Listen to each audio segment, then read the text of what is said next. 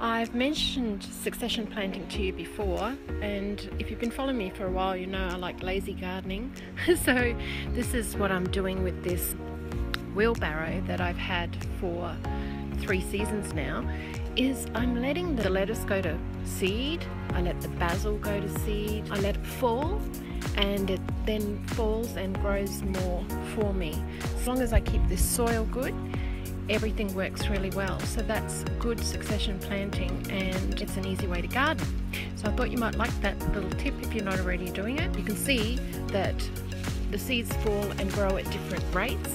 So I've got this cos lettuce, small ones, really small little seedlings, coming up and ready to eat. These beautiful ones here.